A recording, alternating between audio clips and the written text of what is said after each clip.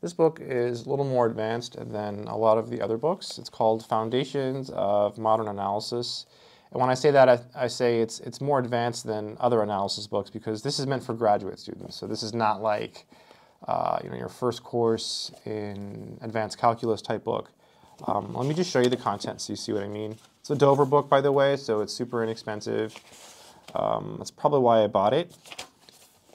Copyright 1970 and 82. So the 82 one is probably the Dover edition. Oh yeah, the Dover edition first published in 82. Yep. And here it tells you what the audience is. It says this book is aimed to serve as a first-year graduate course in modern analysis. So this is a great resource for someone who is taking analysis because this book is super inexpensive compared to most analysis books. Most analysis books are quite expensive. The big, thick textbooks, they cost quite a bit when it comes to analysis. So this is definitely a must-have for anyone wanting to learn analysis. It just gives you different explanations, and even if it's not perfect, it's certainly better than nothing. I'll leave a link in the description in case you want to check it out. So metric spaces, elements of functional analysis and Banach spaces, a lot of big theorems there, completely continuous operators, Hilbert spaces, and spectral theory. It starts with rings and algebras right away, right? Yeah, ideally you've had some mathematics, you've had some analysis, you've had some abstract algebra, some topology. You know how to read mathematics, and hopefully you're decent at learning new mathematics. The person who had this book before me, you can see they worked through it pretty intensely here. You can see all the writing here, and then it kind of thins out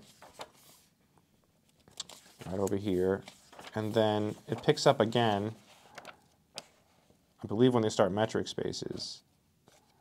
Where was that? I thought I saw it when they... Yeah, there's some more writing here. Complete metric spaces. Here we go. LP spaces. You see some work here. Yeah. Yeah, it's good stuff. This is a book that you can use, though, to learn measure theory, though, right? So it's a good resource, and it's a Dover book. So that means it's affordable. So I think that's the biggest things about this book. Is it the best book on measure theory and analysis? I don't know. It's a book. It's a textbook. It's hard. It's going to take effort to learn this stuff. It's not easy for anyone to learn this stuff. But by having another resource like this one, I think, yeah, this is a gold mine in some sense, right? Because again, most measure theory books do cost quite a bit more.